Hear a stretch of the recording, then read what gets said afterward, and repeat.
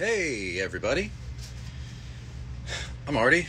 Welcome to a special episode, very special episode of Age of Quarantine, the St. Vitus Bar chat show. Today, we have one of the biggest, the singer of one of the biggest bands in the world. And I hope everybody's excited to hear from one of my favorites, a hero, shall we say, a guy who I watched very close up early on and really changed my perspective on a lot of things musically. His name is Simon Neil, and the band is Biffy Clyro. And I just found out my Blue Apron just got delivered. That's great. And I hope he joins us soon. We're very excited to have him, and I want to thank his management here in America for letting this happen. And we're getting a lot of people on here. Oh shit, Alex Haber, how you doing, buddy? Wish Ben and James could be on this as well, because those guys have a lot to say. They're very funny fellas. And I toured with these guys in 2003, I guess it was, and it was really a fantastic time. And Simon is here. But let's see if we can. So I can shut the fuck up, and you can talk to somebody I won't understand. Oh yeah. Oh hey, it's Chris. Great. It's Simon. Hello. Hey, Artie, how you doing? I'm good, buddy. How are you? I was so nervous about this interview because Great, thank you, man. I was so nervous about not being able to understand you. I'm like, fuck, man. I remember that tour. I was like, it was so hard. You know? I will keep it slow. I will keep it slow, like 2003. How have you been, though, man? Have you been all right? Yeah, man. Yeah, I was in the basement of one of my bars, and just living through the pandemic. How are things in? Yeah. I didn't know you owned the Dude, St. Vitus bar. no one told you? Fucking best metal bar in New York, man. What the fuck? I've been trying to get you to fucking play for years, motherfucker.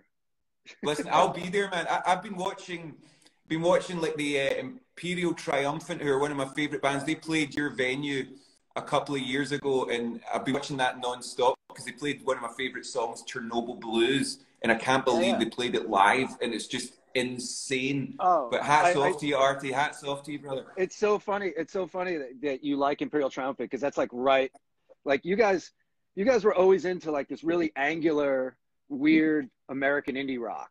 Like I remember when we toured with you, you listened to the fucking Champs, I think pretty much nonstop the entire time. You had like a little boombox you guys would bring backstage and just fucking listen to that shit all the time. It's so funny. That's right. That was when we used to have to carry like 160 CDs, before MP3s or anything. And everyone would bring these massive folders of fucking albums. It was so weird. Yeah, 400, the 400 holder in the van. It's so ridiculous. Exactly. All of them scratched and unusable by the end of the tour. So to give a little history, I used to be in a band called Instruction, and we were only popular in England. And a little bit in Scotland for like 25 minutes. And I was lucky enough to do a tour. I did a series of tours with bands like 100 Reasons and Hells for Heroes and Funeral for a Friend, and of course, famously Biffy.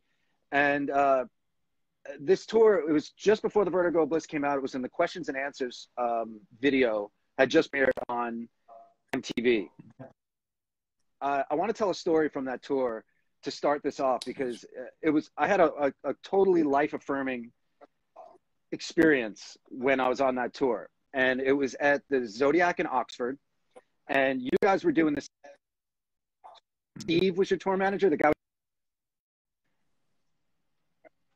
right? Steve, was that his name? Yes, he was. Yes, okay. So I remember Steve, like every day you guys would jam for like 2 hours before sound check. And we used to be like, oh, it's so annoying. Like, God, these guys just be fucking quiet, man. What the fuck? Because we had been on tour for quite a while. And I think this was your first tour to support Vertigo. And one day at the Zodiac, I'm standing there and I'm like, I'm listening to you guys play. And I'm like, this is fucking great.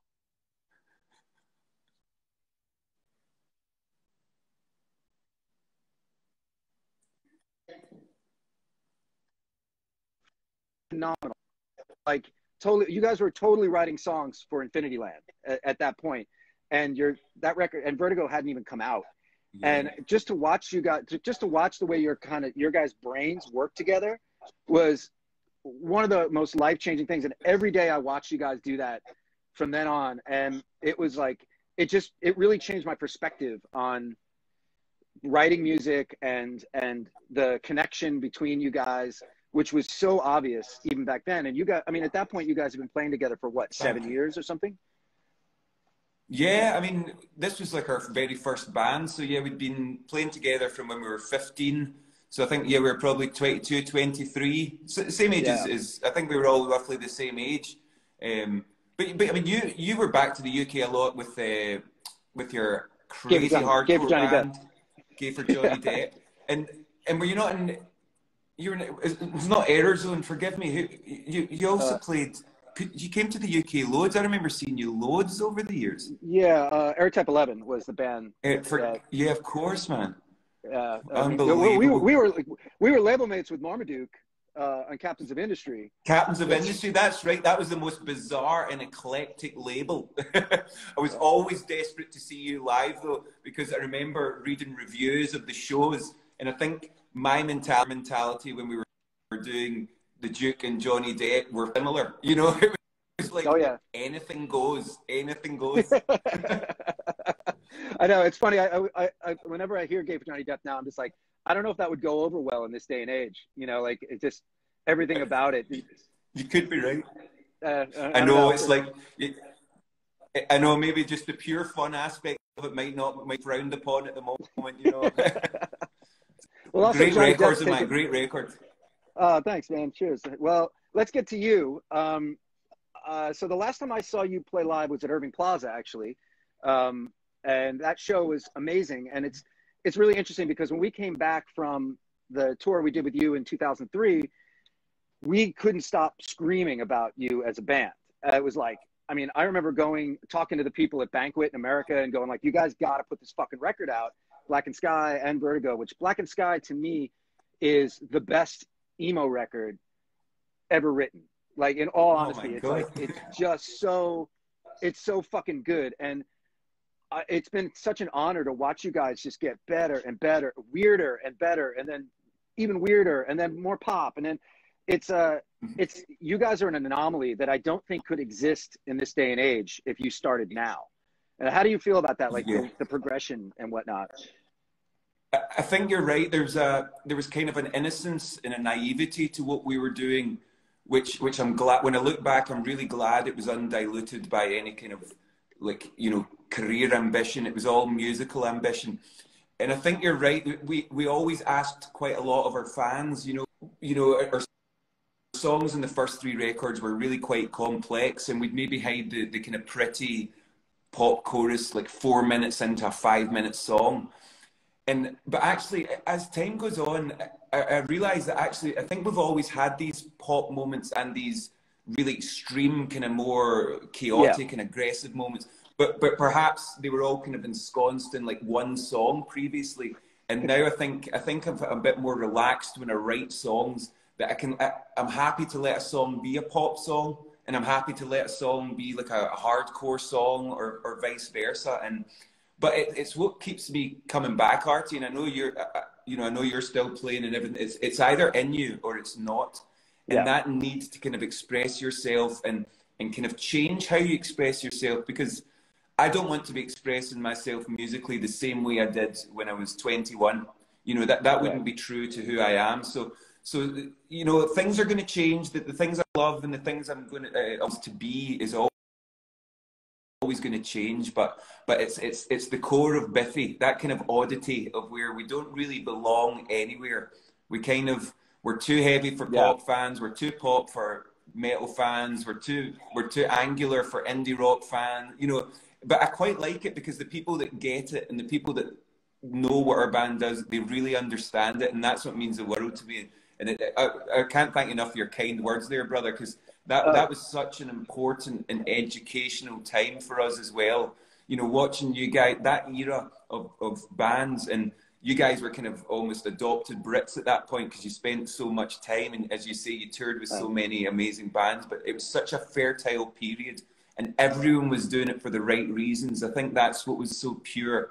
It's like we all wanted to actually kind of inspire each other. We wanted to spur everyone else on to make something even better. And so I feel like honored to kind of have come of age during that time period. Yeah, absolutely. Yeah. I mean, it was and you're totally right. It was a tight scene. Like everybody was really like supporting each other. I mean, I always would sing on stage with Hells for Heroes or 100 Reasons. And like, you know, it was, everybody was listening to each other and watching each other and really getting, and we were all playing the same fucking shitty toilet circuit, which was, you know, and literally a toilet in, you know, what's that fucking place? I forget where it is. Tunbridge Wells. Cambridge Wells. Literally a toilet. Tunbridge Wells, yeah. It's amazing. I feel honored that I got to see you at that time. And in all honesty, I saw I think it was your first show in America at the Highline Ballroom with Enter Shikari opening. And it was one of these, you guys had just signed a Roadrunner. Man. And I remember the show so well because Enter Shikari had about 400 people going nuts. And then they got off stage and then you guys played to about 70 people. And you were awesome. Yeah. I remember that show actually like it was. Yeah, Enter Shikari was, and you know, and then they play a fucking Sick of It All song and you'd be like, what the fuck is going on here? And I couldn't understand why kids were so into it, but you know, what do I know? They're huge. But fucking, you know, like exactly. It's not for me to like. I'm too old. But it's amazing what you like. You guys came out, you fucking killed it. You were, you know, your typical great fun Scottish mood. And but I also saw you. I was trying to think. You guys did a weird underplay at Bowery Electric. Is that right? Yeah, that's downstairs, isn't it? Yeah. It was tiny. That's one of the smallest venues we've ever played. I think you can touch the ceiling, you know, like you know, with your nose. But that was actually a killer show. There was something I remember in that period, you know, things had started to kind of grow for us in the rest of the world.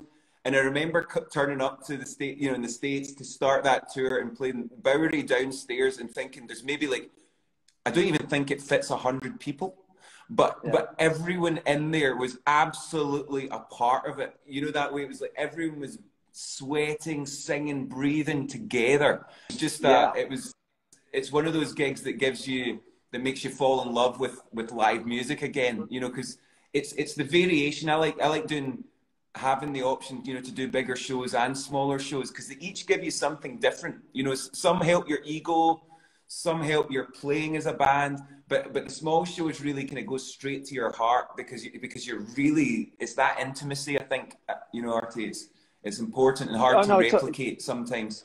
Absolutely, and you know, I think you guys do it really well.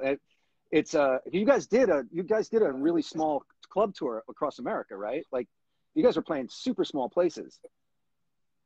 Not that long ago. We've actually done we've done a few kind of smaller tours around the States, and the thing is, I mean, as everyone knows, it's fucking massive. You know, you definitely know. But like, you know, you're driving for days, and sometimes, you know, you stop in Salt Lake City, which is obviously quite a common place to stop, and you're maybe not sure, you know, places you've never been to, up in Omaha, and we played Chattanooga, we played like Louisville. You know, it's like these places that you're like, what the fuck are we doing here? But you know what?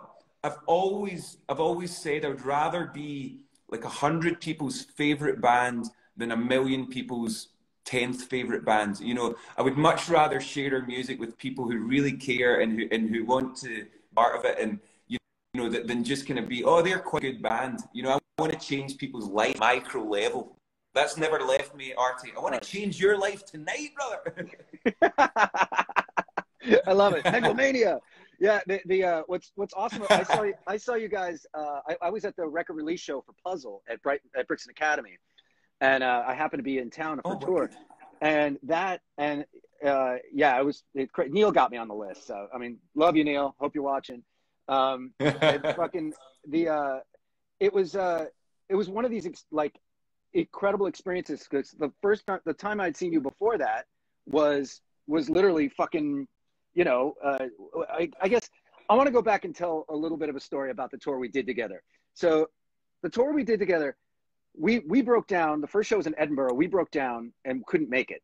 And so then I remember, like, we played, I think it was Liverpool was next or something, but there were no more than 50 people at every one of those shows. Like, it was fucking crazy. And there's probably a few people who are on here now who saw it. Let us know if you saw any of those shows, because they were fucking awesome. I only had one guitar left that worked. That's how fucking poor I was. But I remember that's right. We played. It's such a piece of shit. So fucking, I remember we got to London, and it was like all of a sudden, which, you know, is the typical experience when you're that size in England and in the UK, is when you get to London, everybody shows up. So it's like every person that was at every fucking show shows up in London. And it was the first time I ever heard anybody go, do, do, do, do, do, do, do, do, do. And I was like, no one did it on the whole fucking tour, but in London, it was louder than everything. And I was like, yes, finally. Like, obviously, you wrote that part for that. You wrote that part for that, right? I mean, if only I was that clever. If only I was that smart. You gotta let people know when to sing along. But yeah, I mean, like, you can see my excitement from that time. It was like, oh man, I was so, like, I was dripping with pride almost, which is a weird thing to say, but it was like, yes, there's a bunch of people here who fucking see what I'm seeing. I get it. And, you know, I want to throw like a huge, like, shout out to all the fans of Biffy, because what's interesting about you guys is here in America, nobody really, like, they hear Biffy Clyro, they're like, oh, okay, cool. This is like this sort of angular Foo Fighters style. They have to put it in a category. And you guys did so much shit before you got signed to a major label that nobody in America knows about. So you don't get that. Well, a few, the smart people do, but like, you guys don't get the cred that you have overseas. You have a fucking shit ton of cred. One thing I wanted to ask you about was, and I was always interested, I haven't seen you since you signed to a major label. I've seen your A&R guy many times, drunk, but a bit, not anymore, I don't think. But did you feel any backlash when Puzzle came out? Because I mean, the difference between Infinity Land and Puzzle, when you already kind of talked about it a little bit, where you guys could have, you wrote like 17 fucking riffs in one song that all could be singular hit songs and put them all in one. But with Puzzle, you slowed it down. I mean, there was still weirdness. Did you guys feel any major backlash from like the real Mon the Biff fucking fans? Yeah, I guess there was a little bit around Puzzle, but I think because we hadn't necessarily, like, the album hadn't necessarily been like a success at that point. So I think there was still a lot of that really goodwill, like, they're our boys. I think inevitably when any band makes a step up into like the mainstream, then you annoy some people. And I'm one of those fans with other bands, you know, that I'll be like, oh, I fucking love their first few records and now they're this or that. But what I appreciate is the fact that the people that still connect with those records and maybe don't necessarily like what we're doing now, I know that they have a proper, honest, truthful connection to those records, because they're quite intense to listen to. We weren't a band that was easy, so you needed to kind of seek us out. And I think, so I'm so proud of those records for what they are, but they are very much like their own kind of, it almost feels like we were a different band then. That 3 album, like three albums in 3 years, and it was just, we were learning everything. I was learning how to write songs. But, you know, yeah, I guess there's always a bit of backlash. Even each album, you get someone from the previous album saying, oh, this is rotten compared to the last one. And that's fine. You know, I think that's just the nature of doing this for so long. But I have to say, I'm extremely proud of every record we've done. And I can hand in heart say that every record, we couldn't have made a better album at that moment in time. And it's because I know, you know, as the songwriter of the band, I know what I put myself through and the pressure and what it takes to make a record. And you can't half-arse it. You know better than anyone, Artie. You can't make a record and not fully commit to it. And for me, it's about reflection of who I am at whatever moment of my life. So I'm so proud of those records, but I couldn't even make those records again if I tried. And some of the fans that love those albums are like, why don't you make another Vertigo of Bliss? And it's like, my mind was in a particular place at that point, you know, like I'd maybe was just discovering like the proper underground music. I was maybe rediscovering my love of pop music and things. It was just that kind of classic chemistry came together. But make no mistake, it's like every time you write a song, you're coming from your perspective at that moment. But backlash is good. It means you're doing something right.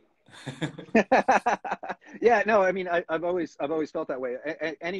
The reason you get into a lot of this stuff is to get a reaction, and to do weird shit is to like sort of surprise people. And I mean, I grew up, prog rock is my favorite thing in the whole world. And so like when I heard you guys doing your version of prog rock, which it really is at the end of the day, when you listen to some of the longer form songs on Vertigo and Infinity Land especially, which is a fucking shit show. I mean, that fucking record is like, oh. Like, you know, I remember you guys smoking a lot of weed. Yeah. I was like, I remember hearing Infinity Land. I was like, they didn't smoke that much weed. Like, did somebody get introduced to DMT or something? Like, what the fuck? It's funny, I always say to people, see, if we didn't smoke weed, we'd be fucking dangerous, man. We'd be so dangerous if we didn't smoke weed. Because that's us, we're like this, we're half asleep most of the time and it's still like zap, zap. You guys, I remember you guys had a fucking hookah that you brought with you everywhere. It was like... Yes, like, you're exposing us for what we were then, which was... Yeah, that's even before the gig, before the show. It was like, let's get the vodka and the bong out. I don't know how we survived, to be quite honest, but what a great time, man. I can't do that anymore, that's for sure. I think you might have convinced me at one point to take a sip of that vodka. I remember there was something I did, because we were talking about doing beer bongs, and you were like, oh, mate, it's vodka in there. And I'm like, what? Like, oh, shit. Oh, you know, it's fucking gross. Beer bongs are actually a thing. Anyway, but... yeah, sorry, I digress. It's fucking... That's all right. I love a beer bong, man. A beer bong is good. It's hard work. Hard work. But yeah, I mean, so you have a new album out, which obviously has gotten a bit fucked up by the whole pandemic thing. Celebration of Endings, which is an awesome name. Let's talk about it a little bit. You're talking about going off the leash. There's one song on the record, I don't know the name of it, where it's just like full on old school Biffy fucking screamer, and then there's like this beautiful string out part in the middle of it. It's like totally fucking schizophrenic. Talk about the record a little bit. I'm guessing you recorded it last year. Yeah, it was. We recorded it in 2019, which now feels like a fucking lifetime ago for all of us. Yeah, and the record, it was about. There was a period in our last couple of years where our foundations were shifting a little. We had a couple of relationships professionally that came to an end, and our whole foundation shifted. And it wasn't necessarily like a desirable thing for us. We didn't necessarily want these relationships, but they did. And I felt like I had to kind of take a reset of just why I was playing music, writing songs, whether I'd lost the balance of writing for myself and my friends, or whether it was career and things. So I took a few months just to kind of decompress, and then all these songs started falling out. And as I'm sure you know, the world is such a fucked up place at the moment.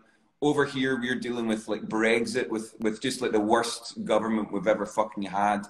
And it's like people were clearly lying, admitting that they weren't telling the truth, that they're scared of the truth. So there was a few things in life in about 2017 and 18 that I just thought, I can't handle this. I need to kind of reset for myself. So that's where the title of Celebration of Endings coming from. It's like trying to make the best of a bad situation. You know, you don't ask to be in a certain position, but then you're in it, and then kind of embrace the opportunities on the other side. And thank goodness, you know, I've been saying, thank goodness it wasn't like a summertime reggae record I was fucking writing last year, because that would not have gone down well in 2020. But these songs very much felt like they fitted with this year. And I think if they hadn't, maybe we would have postponed the album. But it felt like the songs were really saying, in a personal level, we're saying kind of what we were all going through at the moment.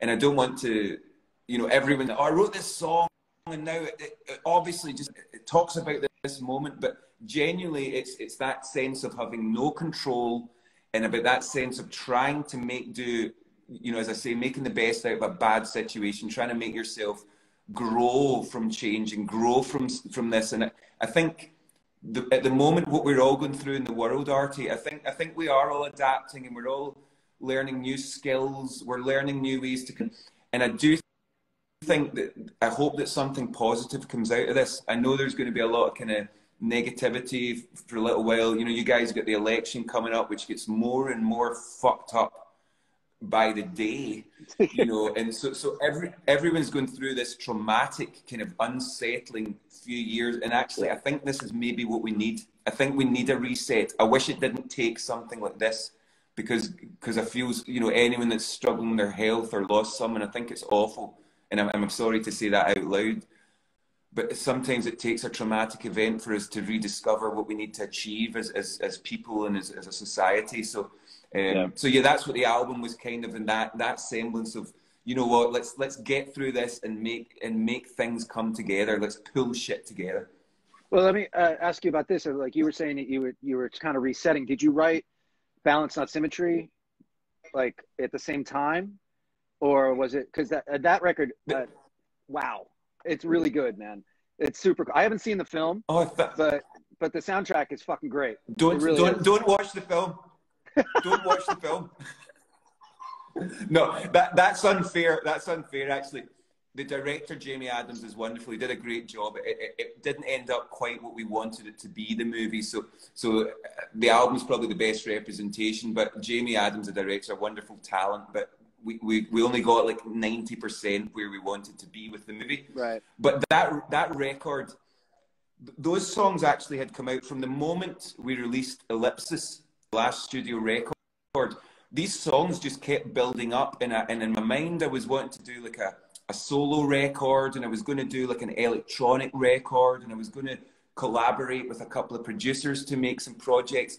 And before I knew it, I had all these songs, and they came together and kind of formed this kind of narrative about this person struggling to deal with loss, and again trying to kind of come out of that darkness and find a way forward. So I think you're absolutely right that a Celebration of Endings wouldn't have existed as it does without that Balance Not Symmetry record. And for anyone watching that hasn't listened to it, it's kind of, we really went as eclectic as we could possibly have gone. You know, it's the first songs that we've recorded with all on keyboards, all electronic. Some of them sound like, there's a song that sounds like an 80s kind of fucking rock set song. There's one that sounds like a folk rock. It's like, there's waltzy kind of noise. There's just kind of punk hardcore. And it's kind of everything that we do as a band.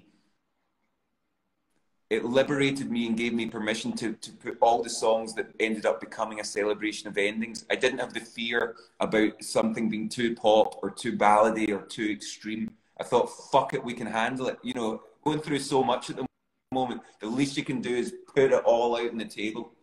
Well, did you I'm guessing you obviously saw the movie before you wrote the songs, or at least had a basic idea of what it was going to be. Like, did you, like, how did that whole connection work? No? That's weird. No, it was actually, the concept from, we wanted to do it the exact opposite way around. So I was speaking to Jamie, the director, for about a year, and we were going to make a record before they shot the film. So some strands of the story were pulled from some of the songs. Some of the songs influenced certain scenes in the movie.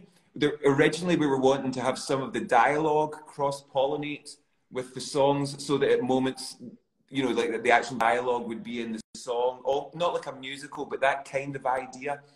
And that's maybe where we bit off more than we could chew, because I think doing it that way around was really strange, you know, because we didn't tweak the album afterwards. And I think if we were to do it again, we would definitely do the visuals and then come with the sonics, because the visuals chasing the audio was a lot tougher. That was quite tough to do. Yeah, totally. It's typical us though as well. Yeah, you got to do it backwards, right? Of course, that's the way it goes. I mean, you know, Yeah, you can only hope for like a Kenny Loggins Footloose or something, you know, or like. But I'm trying to Berlin, think. take my breath away, man. Take My breath away. Or no, Dirty Dancing. She's like the wind. Patrick Swayze. You know, She's like the wind.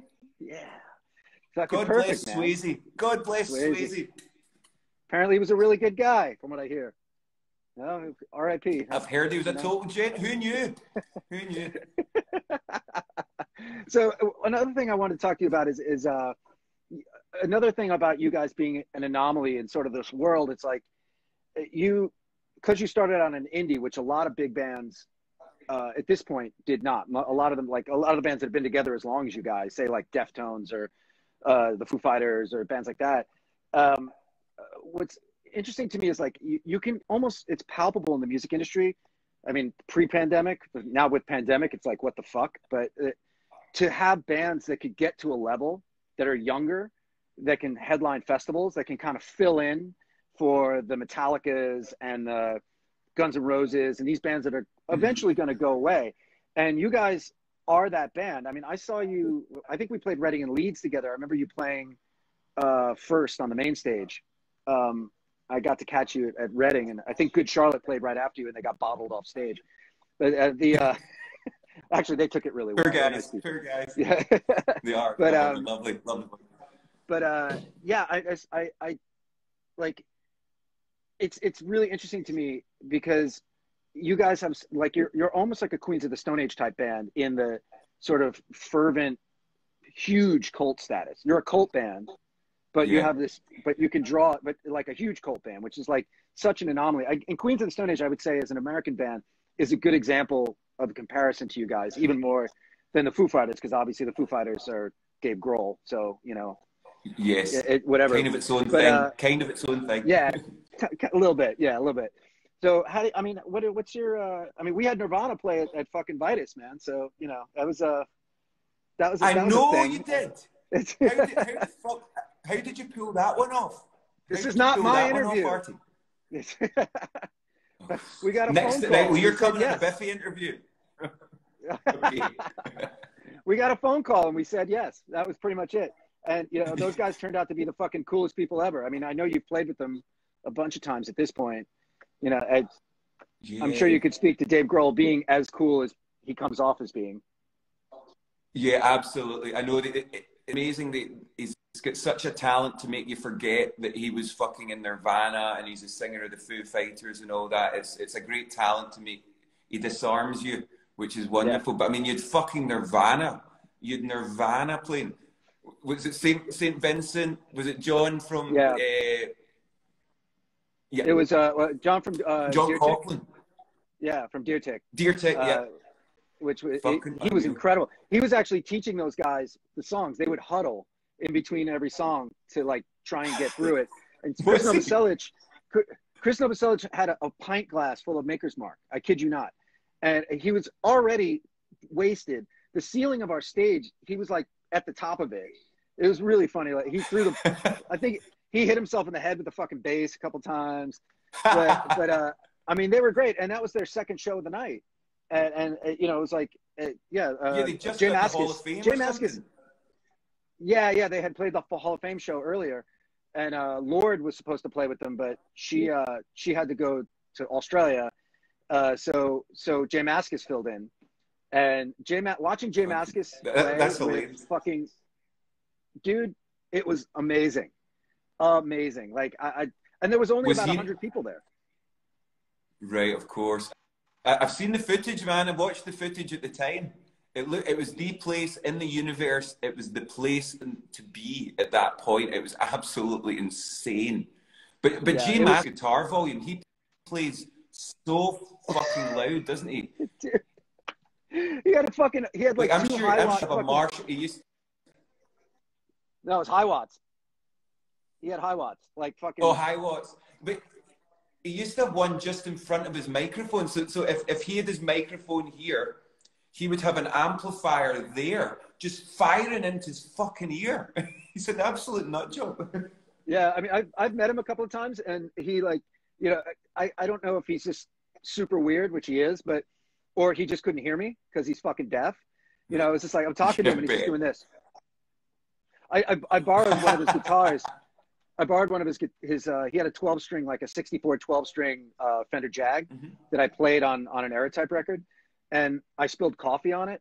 I was playing slide with a coffee cup, and I told him that story. With and he coffee literally just in goes, it, you loon. he just looks at me and he goes, and he just walks away. He didn't say a word. I was like, what's what is happening? I know. You don't want to piss off Jay, man. You don't want to piss off man, Jay. No. He has like a fucking guru that follows him around. Like, he's a fucking weirdest fucking dude. Have you ever met him? Really? Yeah, he's got a guru. Not face to face. Yeah, he's out there, man. You should try. If you guys play a festival together or something, you should try and get on the J train, because he's fucking weird as shit. Oh, I bet, man. What a player, though. What a guitar player. He's fucking unbelievable. Yeah, I mean, he's a complete inventor. You know, between him and Kevin Shields, who they're very close friends, like those guys, like the things that those guys invented alone is fucking incredible. So speaking of which, I want to ask you about like modern, like you guys were always huge music fans, like massive fans, are always talking about bands in the press. And when we toured with you, to us, like, you know, just screaming about Jawbox or whatever you were listening to at the time, the fucking Champs. Aerogram, your code name is Milo. Back then, like a lot of those bands are like, I don't know what's up with Scotland and weird names and bands that have fucked up fucking time signatures, but there's something about it. Is there anything you're listening to now that you're like psyched on, that's like kicking your ass? Yeah, well, as I mentioned, the Imperial Triumphant's Vital Luxury record, so not the new one, Alphaville. I'm still getting my head around Vital Luxury. So that's blown me away. What else? I need to check my phone, my memory these days. See, when I go in and actually buy records, you know, I used to remember everything I bought. Now I'll just listen. So I listen to the new John C record, the new John C from Sigur Rós. It was to his new record last night, and that's a beautiful record. I mean, if you like his voice and everything, it's such a medicine when you listen to him. But his work, the electronic work and everything on that new record is phenomenal. It's so beautiful.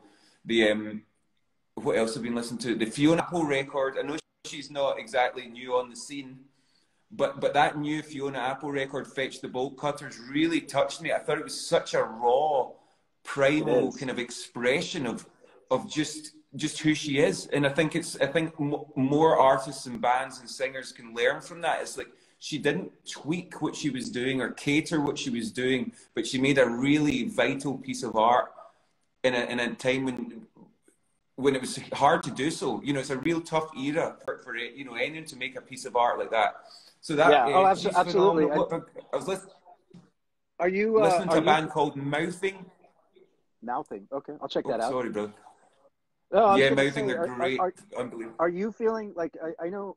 For me personally, during the pandemic, I've been having a lot of trouble sort of sitting down and concentrating or playing or feeling any other, like, I'm also a business owner, which is completely fucked right now.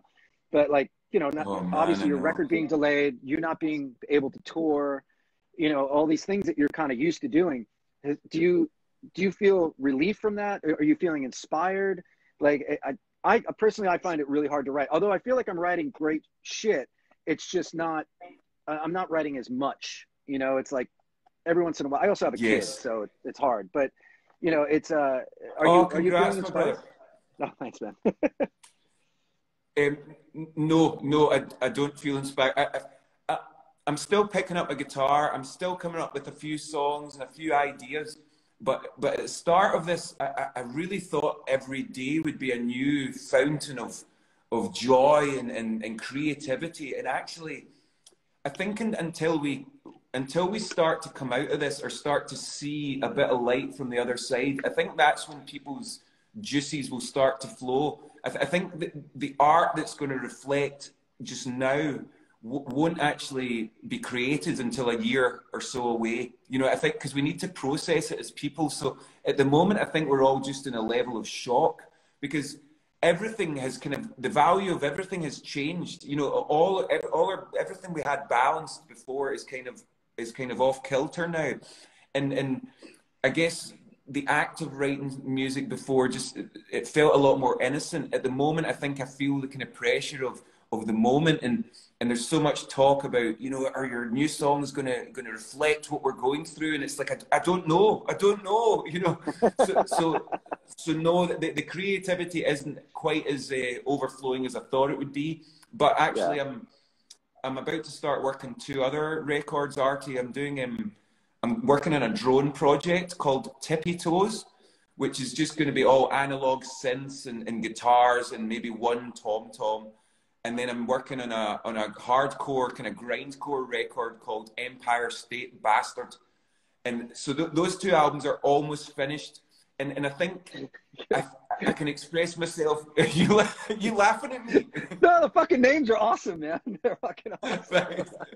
I can't wait to hear them. So what I mean, yeah. So like these, you're able to sort of create at home by yourself in an isolation type idea. And are you inspired, like the drone stuff? Like, what are you listening to? Earth or Sono? Like, where is that coming from? Yeah, it's Sun, it's Ohm. It's even a lot of, there's this amazing kind of genre on online. It's called Death Dream, and it's like this. There's this kind of drone music, but it's miniature like loops, and it's this overwhelmingly like cold and kind of music that keeps you at a distance. But then if you actually listen to it more and more, you kind of fall into it. But I want it to be a record that you have to immerse yourself. So it's almost like a meditative record. It's like a version of a new age meditation album, except it's going to be really brutal. You know what I mean? It's going to be like, it's going to ask quite a lot of the listener, but they were always my go-to. When I first heard White 2 back in 2001 or whatever it was, it blew my mind. I couldn't believe it. I remember discovering Lightning Bolt at the same time as Sun, and I remember thinking, this is it. Rock music has maxed out. You know, you've got Lightning Bolt who were doing the fastest music that anyone possibly play, and then you'd Sun playing the slowest music you could possibly play.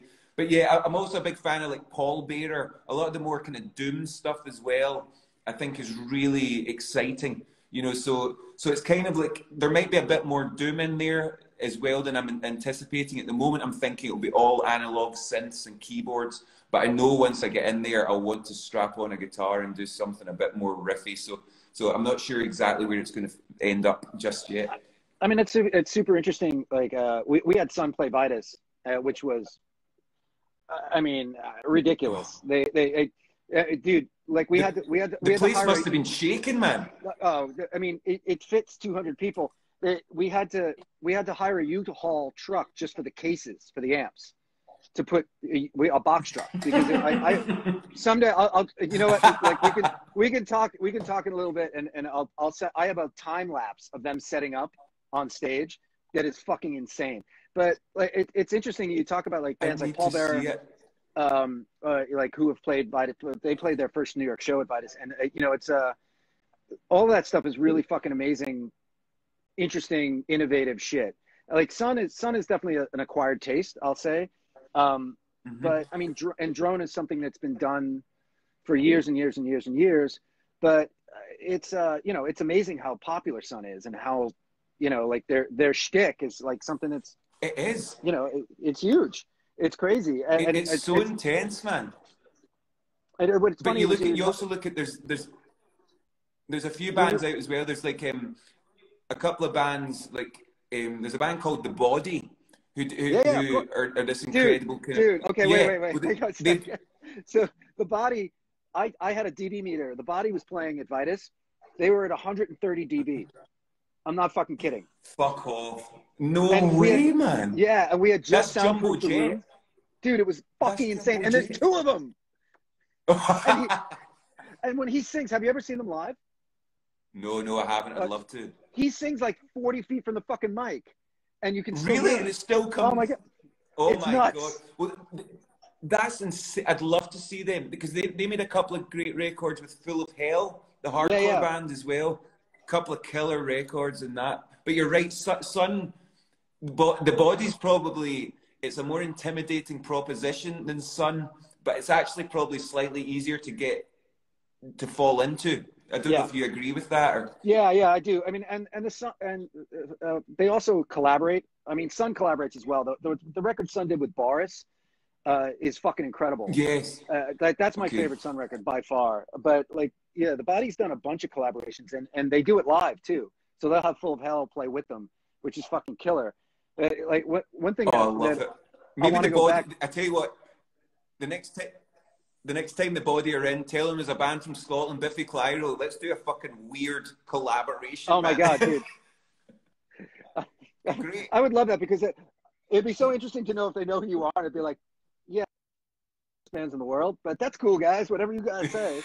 And they probably do. They're awesome guys, and intimidatingly large. One thing you just said about listening to Sun is that when you were saying like, oh, rock music is done. That's exactly how I felt in 1989 when, say, like grindcore was like really happening, and the first Godflesh record came out. And the first Godflesh record, to me, when I listened to that, I was like, okay, this is it. Like, it can't get any heavier than this. Like, these guys have created something that is just... it can't get more intense. Yeah, and of course it did. It did. It was interrupted by grunge and all the other things that happened, but it keeps getting heavier. You know? People find a way... And that's the thing, that's what annoys me a lot at the moment, you know, doing a lot of interviews to record and things. The amount of people that actually like contextualize rock music and all that, like, where are we now? It's like, listen, rock music will always do its fucking thing. Like, rock music and metal and everything they were kind of fringe music, and most of the best music has always happened in the fringes. And you don't really necessarily want the spotlight on that stuff, because that's when it then dilutes it and it becomes something else. But as you say, there's always a way.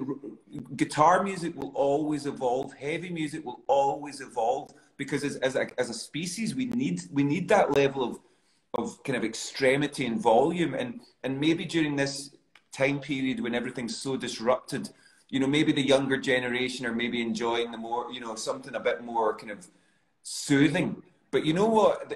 Every generation has something different that turns them on, and it's no surprise that like this generation's reacting to the previous one and etc. But you know what? The amount of people that are now picking up guitars again is so fucking exciting. You know, and it's this way it evolves. You know, bands might not spend a year in a practice room the way they used to, and they might be using their laptops more, but people are picking up guitars and making fucking rock music in different ways now, and I find it really quite an encouraging. You know, whenever I get too down and think, oh, has it peaked out? You always discover something new, and you're like, no, it hasn't. These folks' mind it found a new way to twist it all, and that's, you know, I do find it quite an exciting time, Artie, actually. Yeah, no, I agree. I think it can be. It's you can definitely hear the results of modern recording though, where people can record. I know for me personally, like, as time constraints happened in our lives, so I play in a band called Primitive Weapons, which is my most recent band. And, you know, I would go to the guys with a finished song, and then they would, you know, kind of put their bits on it. I never did that before. You know, it was always like, hey, I got a riff, and you play. Yes. And it's like, you know, it's like now I come in and I'm like, could you play? What's that? What do you have a setup at home, Artie? Do you like, what do you use when you're recording then? I use Logic, and I just like kind of program the drums as I need to, and it's so simple. And Kyle, you know how they have the names for the drummers. Oh, nice. Kyle's my boy. He's my boy. He knows exactly what I'm thinking, man. But it's interesting, and just like exactly telepathic. Yeah, totally. Like, it's, you know, it's like, as you know, I'm almost 50 years old, and it's like, as you get older and life is different, it's, you know, you write a song and like you go and you demo it out by yourself. It used to be you go in the practice space, then you demo it out, then you go on to you get the producer together and do all that shit. So it's interesting. It's made my songwriting a lot simpler. Like, I've kind of fallen into the A, B, C, D, you know, that sort of pop structure. But it's also made it so that I'm arranging more. So it's like, you know, over the past 20 years, like I don't just hear a guitar part. I hear a vocal part. I hear a bass part. I hear a drum part. I hear the whole thing. And, you know, I've become a little bit uncompromising about it. I don't know how you feel, but obviously Ben and James are incredible players. And I would imagine that when you go to them, they're like, nah, dude, I'm going to play this. Fuck you, you know? Sometimes they definitely say that to me. I'm like you, Artie. I kind of hear the full thing. And for the first 10 years of this band, I'm sure you would the same.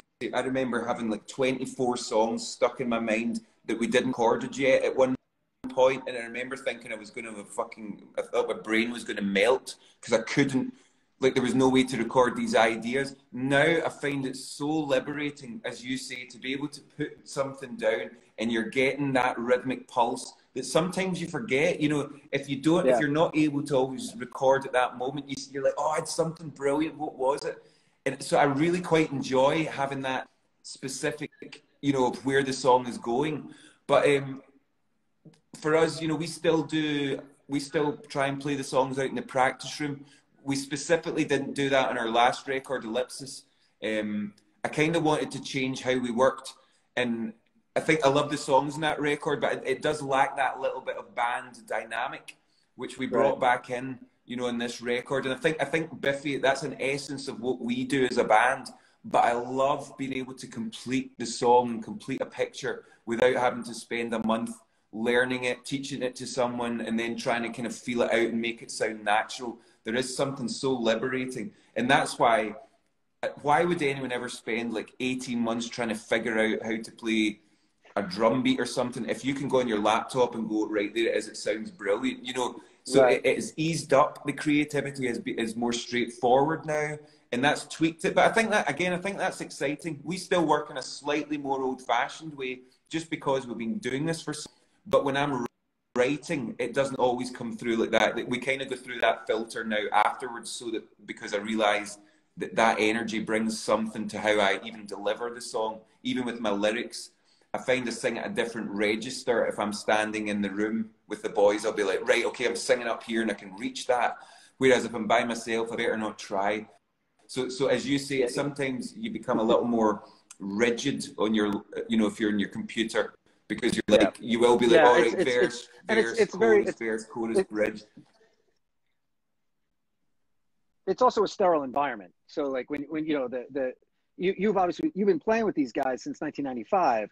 And, you know, you've done other things to sort of like, you know, make your mind feel at ease that you can play with other people, you can do other shit. But, you know, it's like the bottom line is there's a chemistry there that has made you, you know, for all intents and purposes, a famous rock star. And, you know, like a very cool one. But, you know, it's like, it's interesting to sort of have that balance though. Like nowadays, because, you know, when did you get your setup? Probably like 10 years ago, 5 years ago. You know, it's like before that, it was just you recording on a fucking tape recorder. Exactly, man. Fucking right. It was before we used to use like a mini disc when we started, you know, and you would spend you could skip like through an hour moving it, moving around the room to even find out where you could sit it so that you could hear everything. Because inevitably you sat it next to the bass guitar and it's just, you know, if it's next to the vocal, you sound like a fucking bat, and you know. So, or don't put it next to the hi-hat. That's what we learned very quickly. Do not put your microphone near the fucking hi-hat.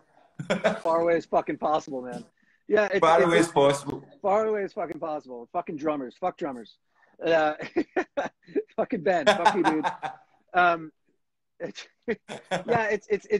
interesting to, like, especially now with you guys being as big as you are. You know, it's awesome to see that you're still able to and willing to take chances. And you know, there's a song called Space on your new record, which for any of the Americans there, please listen to watch the video. I want to talk about this for a second because you fucking how much did you have to practice to get the whole dancing thing down? 2 full days. We were I knew I didn't want this video. It didn't feel like that kind of song. And I was watching a bunch of like this is total lockdown shit. I was watching a bunch of modern dance online and a total YouTube, like total fucking down a YouTube hole, and I just thought, like, it kind of dawned on me that it was probably the best way to kind of express the sincerity of that song without being without emoting to the camera. It was like, this is a sincere love song, but I don't want to be singing to you going, oh, you know. So I came up with the concept, and then it dawned on me, I'm going to have to learn to dance. So it was an absolutely terrifying 48 hours of, is this the worst thing that I've ever done in my life? Have I actually jumped the shark right here? But it was so liberating. See to learn the song through a different medium. It was amazing, and I really fucking loved doing it, Artie. But it was the hardest part was the underwater section. So we had to spend like 5 hours underwater, and it was all that, you know, getting the fucking breathing thing passed to you, so they just disappear and they just leave you like 5 meters down, and then if you wave your hand, they come in and give you the breath. But there was moments in that where I thought I was going to die. You know, I thought this, you know, the pressure in my head was just like that. It was awful, but again, it was so worth it because the video has ended up being one of my favorite kind of pieces of art as a video. Some videos are kind of documentation. This felt like it was hand in hand, so I'm really proud of it. So thank you for not laughing too hard at my fucking dancing. Well, I just thought about you having to go through all that shit. I was like, oh my god, he's got to be fucking miserable doing this. But it's you know what it's it a great takes. video. You know what it takes. Oh yeah, no, it sucks. I don't hate making videos because at least, like, you know, I know that there's somebody who's interested in seeing it. You know, something like that. You know, it's like it's like I'm not wasting my time here. It's cool. But, you know, it's weird miming to the camera. So I get what you're saying. And what is beautiful about it is that the song is a piece of art and the video is a piece of art to go along with it. It's not just some bullshit thing that you know, like put together because you had to be on MTV or whatever. It's, you know, it's a real piece of art, and you guys are real artists. You're not fucking, you know, some pop dickheads, you know? So it's interesting. And, you know, yeah, dude, I mean, I think anybody who's a fan of your band knows that and realizes that. And that's why you guys are allowed to get away with anything you want. You built your career in such a fucking incredible way, man. Like again, it's an anomaly. It's something that it happens in metal world. It happens in, you know, like on a smaller level, it happens in various, you know, you got a band like Meshuggah who could do whatever the fuck they wanted and be artsy and weird. Yeah. It happened in prog world in the 70s, but, you know, in modern sort of rock era where there aren't a lot of rock bands left, you know, at least in the charts. It's I know. It's all hip hop. Well, I feel so grateful. It's people like yourself, Artie, people that are one interest in music and understand that actually doing something different all the time is actually, you know, same thing all the time. You know, that's the simple thing to do. Making the same record over and over is simple. And I'm so, again, I'm going to sound like a kind of sycophant to our own fans here, but I'm really lucky with our fans because they get it. They know that we're going to sometimes have songs that maybe isn't right up their street, but they respect artistic intent is pure. You know, whatever music we work on, we're fully committed. It's what is fucking sincere and honest at that moment. And you don't need to love all our records, but make sure and know that we fucking believe and we mean what we do. You know, there's never a piss take. You know, we don't take ourselves seriously, but we take our music fucking seriously, you know. And I'm so grateful to the people that have joined us on this journey for so long. And it means the world to me, Artie, that you've been keeping your eye on what we're doing. That means a lot to me, brother. You know, it really does. I get excited. And of course you have, you know, my management in America, you know, Bill McGaffey and Indigo managed me for 7 years. And so, like, you know, when they picked you up, what a guy. Yeah. Oh, the best. Yeah, the best. And you know, but to this day, like he wrote to me the other day. I was listening to the Instruction single. He's like, "Oh man, it's fucking. I can't stop listening to it again." I'm like, "Awesome, man. Thank you." But it's you know, when they picked you up, and I talk to Bino all the time. Oh, he's good. And you know, it's like he hooked us up. You know, I was like, dude, I gotta get Simon on. Come on, for fuck's sake. This is like episode number 200 or something. Like, come on. But it's you know, it's a testament to how great you guys are. And you know, I just last question, and again, I haven't seen you since this happened, but the whole like X Factor thing was such a fucking weird. Like for me personally, like when I know. did you know that they were going to do that dude was going to do Many of Horror before he did it, or did you like wake up the next day and be like, I got a letter saying that if such and such they're going to sing your song, you know, and it was kind of a yes no letter. Basically, if I wanted to, I could have said, look, you're not singing the song. At that point, it was such a surreal letter that I was like, whatever, you know. You know, I think we were in tour in Australia actually at that moment, so I was like, kind of whatever. And then it happened, and I'm like, holy shit! And then we obviously got a bit of backlash from people and stuff. But when I look back on it now, I'm really quite proud of it, because I've always said that I want the music and the songs that I write to be what stands around. You know, I want the songs to be the legacy kind of thing. And when I look back, I'm like, that fucking was a big, you know, that was a great fucking song, man. And the most mainstream fucking TV show of the millennium came to our band. You know, our band, the most awkward, obstinate, like least likely band, and I just thought there was something poetic about it. I really thought there was something poetic about the mainstream coming to us, and that's what I always said. You know, if ever I thought about where the band would be, I always said, well, we're not gonna compromise to get to the mainstream. We're gonna make them come to us, and it felt like that was kind of what happened. And so, yeah, it's still one of those weird things that I don't think about, and then like when someone brings up, I'm like, fuck, that's right. I'm like, how did that fucking happen? Weird, well, what's so funny about that? It must have felt really good to be making money and not have to do the work for it. For the first time, it was quite nice. I did think, oh, I should maybe just write a few more really big hit singles, and then life will be a lot easier.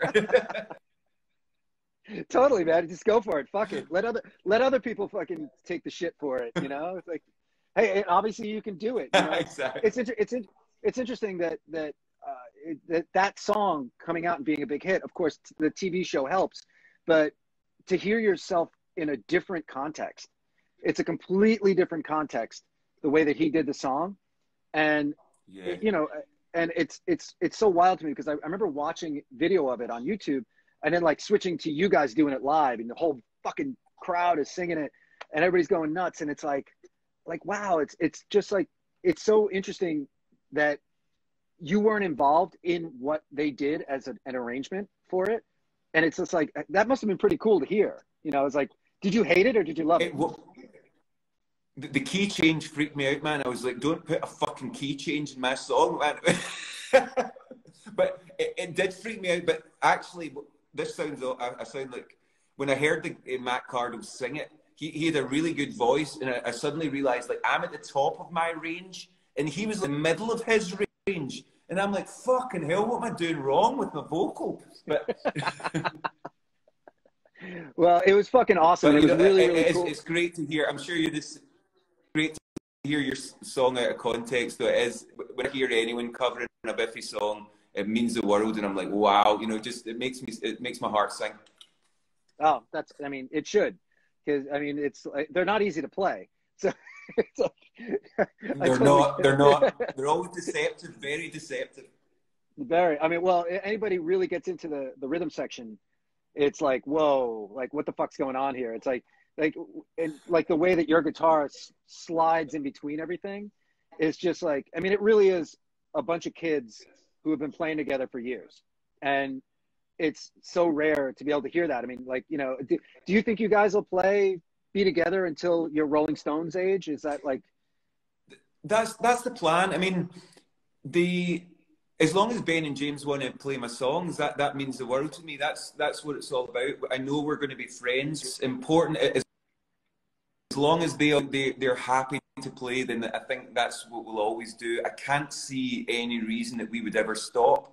You know, because we started so young, we're such an important part of each other's lives. The band is has just been in our lives for so long, and we're all family. Even everyone we tour with now, we've been in the roads for like over 10 years, and as family, it's kind of who we are. And I have to say, it's probably half of who I am as a person, maybe even more. You know, like my identity's in the band.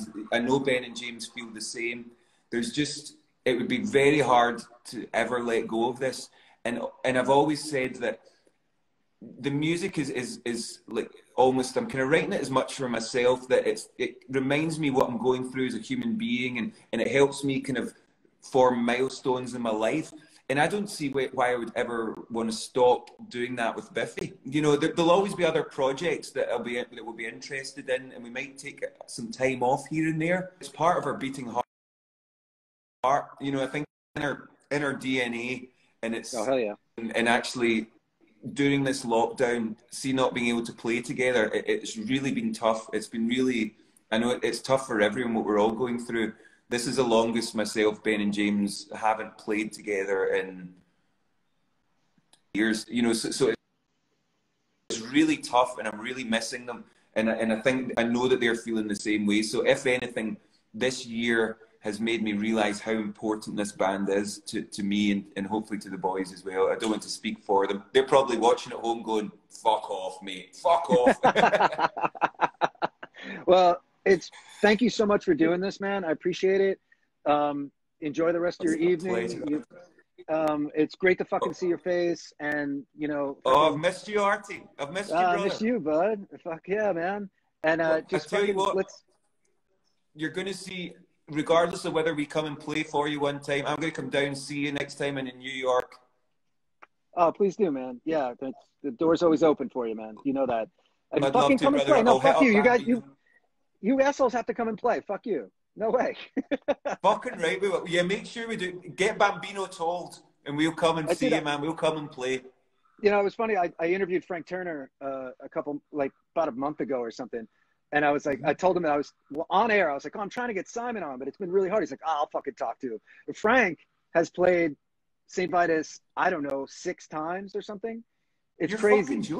I swear to God. Wow. And this is a really funny story. Which he played his whole new album 3 months before it came out, acoustically, and somebody filmed it and put it up on YouTube, like the next day. I read it. I remember that at the time. And he calls me and he's like, dude, you got to have it taken down. I was like, I have nothing to do with it, man. I knew who did it. So I wrote to him. I was like, you got to take it down. But it was like, I was like, what I wrote back to him was, hey, dude, you need to text Charlie and, you know, Charlie Caplow. And I was like, text your label and just tell him 1995 called and there's no reason to fucking take it down. Like, what the fuck? You know, like, give me a fucking break. Like 2020's going, hey, it'd be great if you've had this record up, you know, it's, you know, amazing. Classic Frank. Bigger fish. They want 1995 called. They want their business model back. But yeah, fucking, it was awesome. And I'm glad after that conversation, you never heard from Frank, that fucker. I'm going to yell at him now. But thank you so much for doing this. No, he did reach out. He did reach out. He did? Oh, don't lie. Yeah, he did, man. That's classic Frank. No lying. He's such a good guy. He's a J. He's the best. But thank you so much for doing this. And, you know, like, watching you, James and Ben, do what you've done. And, you know, like, it's all fucking love. I mean, you know, various members of Aerotype have flown over to see you play and instruction. Adam's flown over numerous times. But it's oh, you know, like no way. Yeah, fucking, well, Neil does. We always do. You pass my love on. Pass my. I will, man. And fucking, I love you guys. Say hi to Ben. Best, and have a great night. Thank you so much. Love dude. You too, Artie. What a pleasure, my brother. Cheers, bro. Thanks for having me. You're a star. Thanks everyone for watching. Thank you.